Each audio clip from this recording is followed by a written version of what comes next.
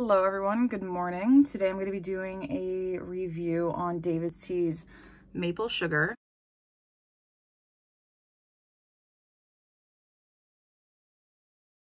So this tea is a black tea. I don't even know when it came out. I know that this is a much older tea. I have no idea when this came out. I saw someone selling it and I just thought I would give it a try. I did get this tea in the mail like I think a month or two ago and I just haven't had time to film. So I'm going to be doing maple sugar and it's in the morning, Sunday morning. So I need something energizing and caffeinated. So black tea. I made it as an iced latte. So on Steepster, it says, ever heard that Quebecers are obsessed with maple syrup? Well, it's true. In our Montreal office, it's not unusual to find people pouring it into their morning oatmeal over fresh fruit and of course into their teas. It adds a hint of warmth and sweetness that's totally unbeatable. So it was only a matter of time before we came out with this all-natural maple sweetened tea. With black tea, apple, cinnamon, and real pieces of maple sugar, it's a warming hug on a fall day and a delicious taste of Quebec. Ingredients are apple, black tea, cinnamon, and natural flavoring. I'm trying to see if I can find another ingredient list. I don't think so. Okay, so when I smelled this tea, it smelled very similar to O Canada, and it's like if you put plain black tea and O Canada and you mix it together, that's what you get. You would get this. Because O Canada, the new formulated version, if you guys saw my other review, it's mostly like apple, cinnamon, all those like big chunks of tea and not so much rooibos. Whereas this one, it's kind of like a mix. Like you do see the black tea and you do smell the black tea. And then there's also the apple pieces and all of the other chunks in there. So I am going to give it a try. I don't know. I was trying to think of whether I should make this as a hot latte or an iced latte. And I just thought an iced latte was more appropriate. I don't know. This tea, I don't see this tea around much, like on the group. I don't see a lot of people drinking it or selling it or anything like that. And so I saw this one person selling it and I'm like, oh, I'd like to try that because I have not tried maple sugar yet. I've heard of it, but I've never actually tried it. So I'm going to give it a sip. Oh, I did 4 perfect spoons, 212 degrees for 5 minutes. Okay.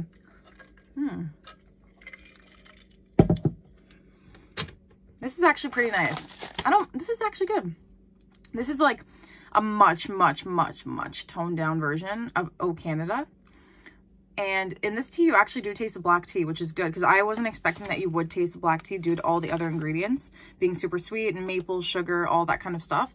But you do taste the black tea in this. This one's actually really good. I like this one.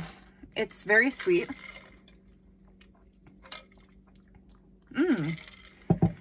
I didn't add anything to it. I didn't add sweetener to this.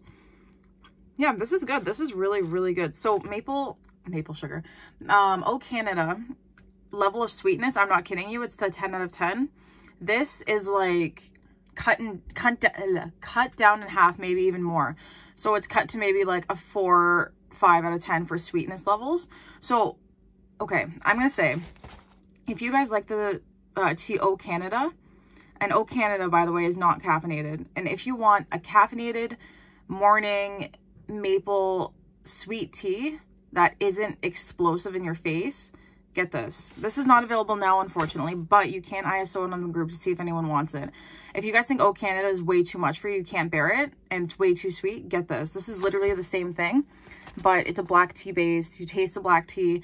It's not as sweet. It's very subtle with the sweet. It's tolerable, so you can enjoy it, but it's not like exploding in your face. I can't drink this anymore, that kind of thing. So, and I did make this as an iced latte, so it even cut the sweetness down even more, and I still taste it. Like it's still pretty sweet. It's nice. Yeah, this is good. I really like this, actually.